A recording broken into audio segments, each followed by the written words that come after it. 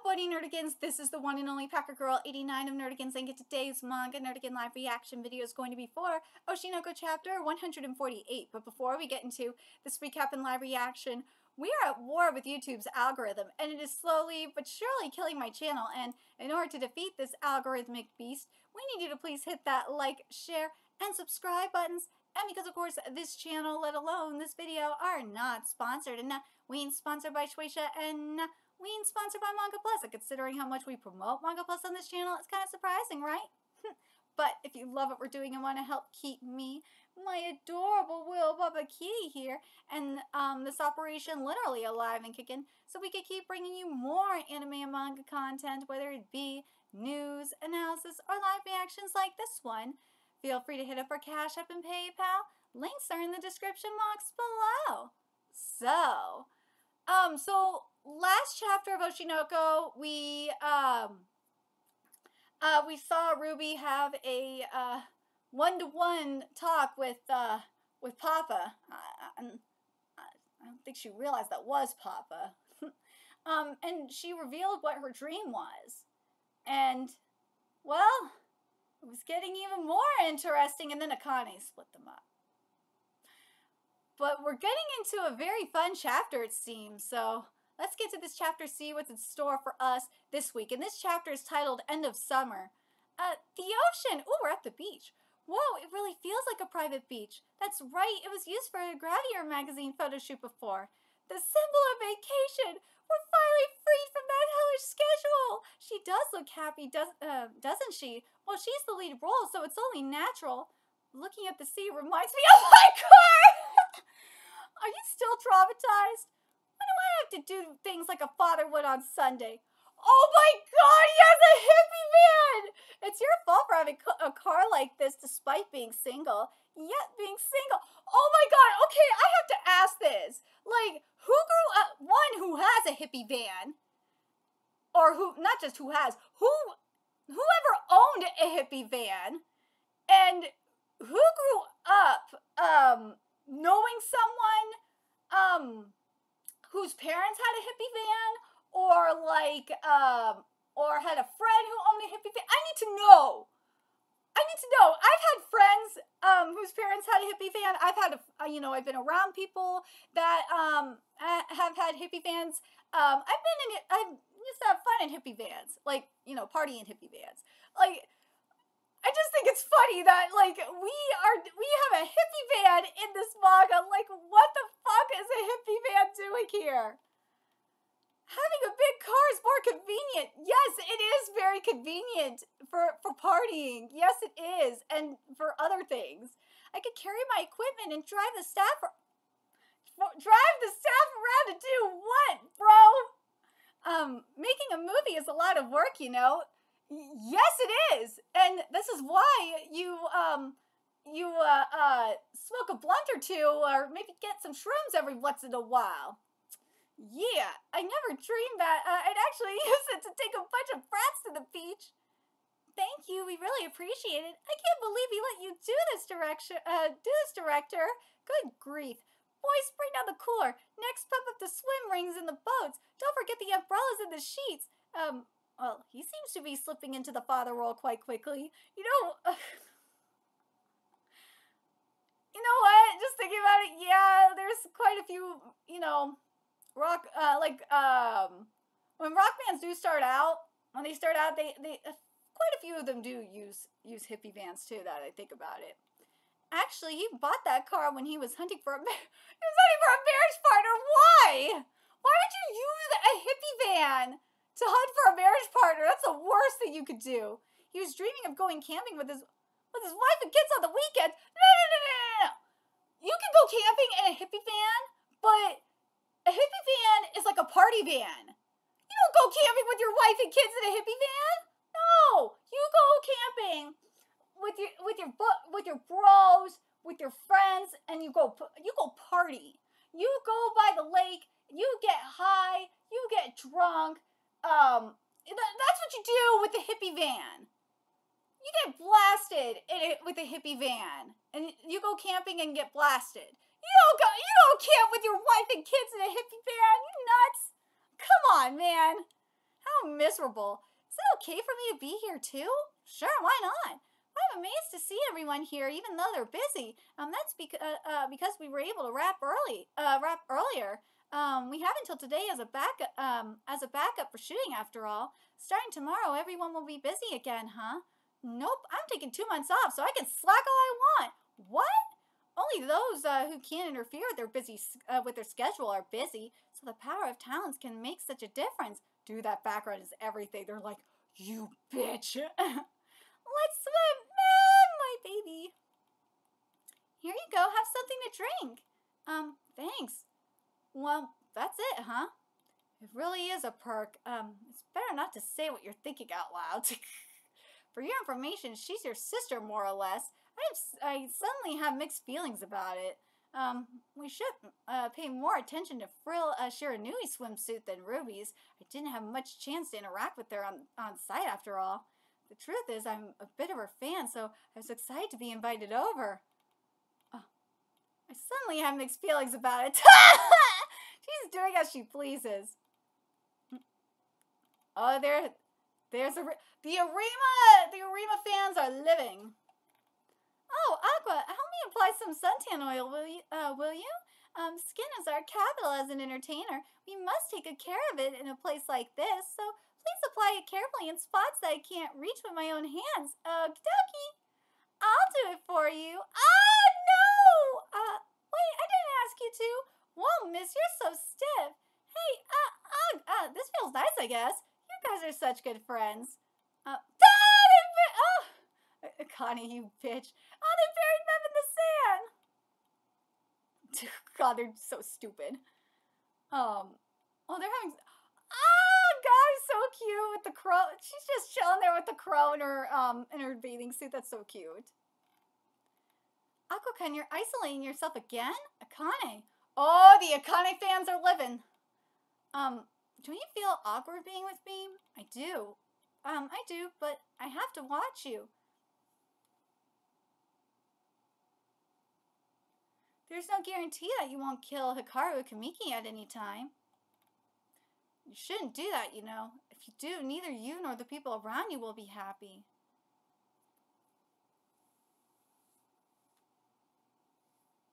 Look, you'll make everyone here sad. Everyone you love, cherish, and try to protect. I believe there will be social sanctions against Kamiki through this movie. Ruby-chan should have had her revenge in the final play.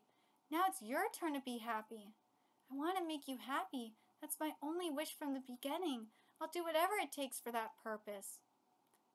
Akane Kurakawa, I'm going to tell you this. I've always liked Aqua, so I know that he's happiest when he's with you. It's frustrating, but I really think so. No! You better get back together with him as soon as possible. I'm sure... No! No! I'm sure you can melt Aqua's heart. No! No! No! Do not surrender! No! Arima? Do not surrender. Arima, you're wrong on that, though. Hold on, let's go back up here.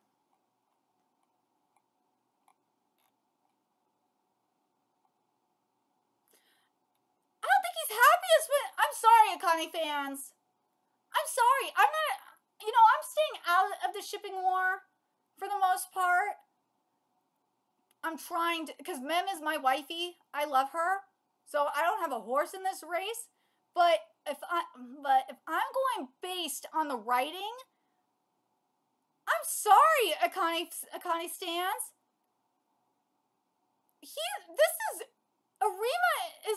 Arima, you're wrong on this. He's not happiest when he's with Akane. He's happiest when Aqua is happier with Arima than he is with Akane. What are you talking about, woman? But I gotta say this in regards to what is Akane right? Probably. But the thing is, though, I feel like Akane is being a little... The thing is that I don't like what Akane is doing. Akane should mind her own fucking business, for one thing. Even though she is right, Aqua's gotta figure it out for himself. He does. She cannot, like, because what she's doing, she's trying to be a therapist, which is really gross, at least in my opinion. But she can't do that. She's coming off, what she's trying to do is very patronizing. She is. Because what Aqua will see it for himself. When the movie comes out and Kamiki and Kamiki's gets destroyed on social media, that's one thing. But at the same time, Kamiki not gonna give a shit about it. Let's be real. Let's be real about this. Kamiki doesn't give a fuck. Kamiki already knows it. Kamiki already knows he's gonna be destroyed on social media. Does he care about it? No. Kamiki don't give a fuck that he'll be destroyed on social media. Social media, yeah, it does affect the real world at times. Yeah, it does. It really can affect the real world. Best example of this. Look at what's happening with the LARPs right now. I love when I get to talk about Riot Live PD. Look at what's happening with Columbia's LARPs. Because a lot of these fuckers are doing this for social media clout. And because of this all these fucks doing stupid shit for social media clout, guess what's happening? The kids at Columbia, they're not getting jobs. No, they are straight up not getting any jobs. The kids going to Columbia that are participating in these LARPs that went to Columbia, for law, they're not getting any jobs. They straight up said there's many law firms that have said they are not getting jobs out of Columbia. The same thing is going to happen with like George Washington University. All these Ivy League schools, they're not going to give these people jobs. These people are not thinking about the consequences of their actions, of their stupidity. The internet is forever. Yes, the internet is forever. Sure. But in the case of Kamiki, he don't give a fuck about that. When you're an adult, you don't really give a fuck about it. At a certain point, you do not give a fuck. Kamiki doesn't give a fuck anymore. He doesn't. Kamiki is a producer, for fuck's sake. He could have shut this down at any point in time. He could have done it, but he's not, for a reason. He isn't. And I have to wonder if it has something, he doesn't want to lie anymore. He wants the truth out there. Kamiki wants the truth out there. He wants the truth about how the entertainment industry is. Because look at what we saw in this movie script. Look at what we saw in the movie script. We saw that Kamiki was getting molested. I know a lot of you men are like, where was that when I was a kid? Dude, you saw what these bitches did to him. He was being molested and psychologically manipulated for these bitches' pleasure. It was horrible. These women were monsters. And seeing that, because let's be real, what we've seen and what we've heard about the entertainment industry in terms of the casting couch, we've heard some stories from like the gay side, sure, but we've mainly heard stuff about how actresses are getting taken advantage of by men. We've rarely heard stories about how little boys are getting taken advantage of by other women. It's a rare thing. So you have to wonder if one of the reasons why Kamiki wanted this movie to come out is because of that. He wanted his story to come out because he wanted the world to see. Like, I know that's maybe it's just me, throwing my agenda out, or not my agenda, throwing my opinion out there. But I feel like part of him wants the world to see and feel his pain. And I feel like the world is going to not only sympathize with I, but I feel like they're going to sympathize with him. They might, will they turn on I? Maybe, but will they, I feel like what Akane says here about there will be social sanctions against Kamiki through this movie, I think she might be wrong. She might be right and wrong on this. She might be half right and half wrong on this. She might be right because you have the hardcore I fans, yeah, but she might be wrong because of the bigger narrative about how Kamiki was abused by all these women. That's what I feel like. I feel like they're gonna see him as the victim.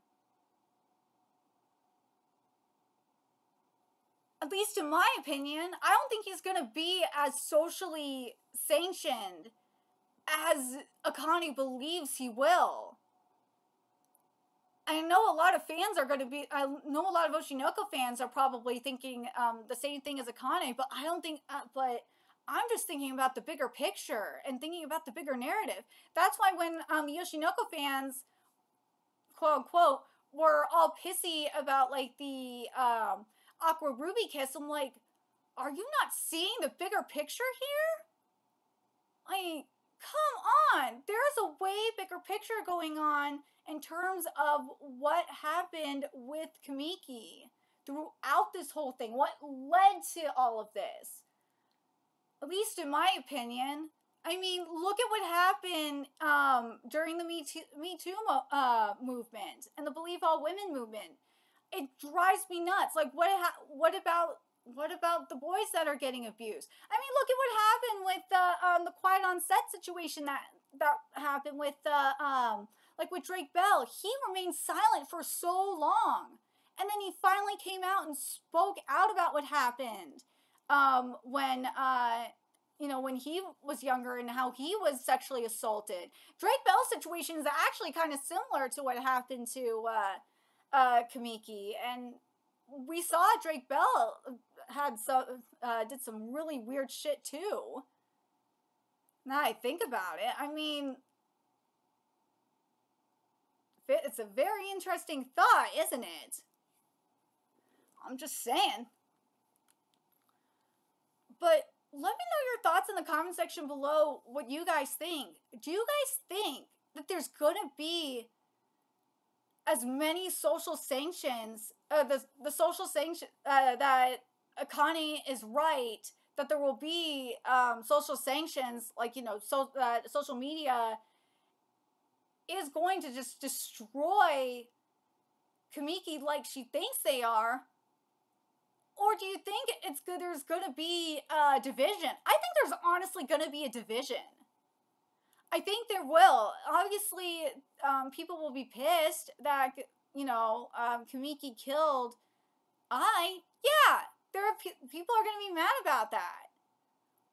But when they know the full context of the situation leading up to it, I think it's going to cause a division.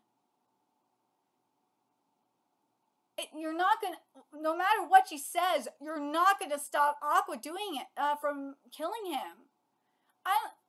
It's weird. I don't understand why Akane is thinking this. She filmed the fucking movie. She knows the truth about the situation.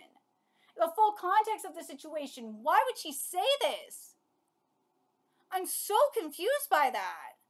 She's probably just saying, I know she's probably saying it just to stop Aqua, but just looking at Aqua's face when she's saying this, I think he knows that she's full of shit. I know Aqua's gotta know that she's full of shit. He knows. He's gotta know.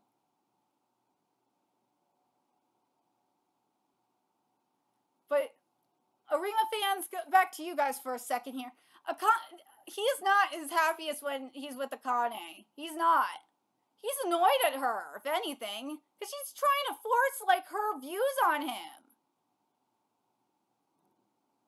Like, stop, woman, stop projecting your shit onto Aqua. Akane stands, you have to see what she's doing.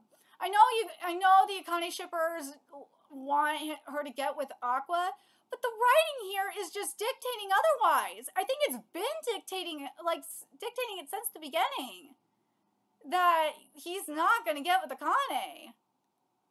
Do I see him getting with ARIMA? I still think Aqua's going to die by the end of this manga. I don't think he's going to get with anybody. But if we're going to talk about shipping, I think and talk about who he's happiest with, I think he's happiest when he's with ARIMA and if we're going to include Ruby in the equation, I think he's happiest when he's with ARIMA. I'm just saying. But let me know your thoughts in the comment section below what you guys think. And remember to like, comment, share, and subscribe to Nerdigans Inc. Love what we're doing and want to help keep this operation alive and kicking so we can keep bringing you more Oshinoko content. A few ways you could do that. Donate to our Cash App, PayPal, Patreon. Purchase something off our Amazon wishlist, all that's in the description box below. Also, make sure you follow us on Twitter, Twitch, Discord, friend us on PlayStation Network. That's in the description box below as well. And until next time, Nerdigans, I will be seeing you later. Bye.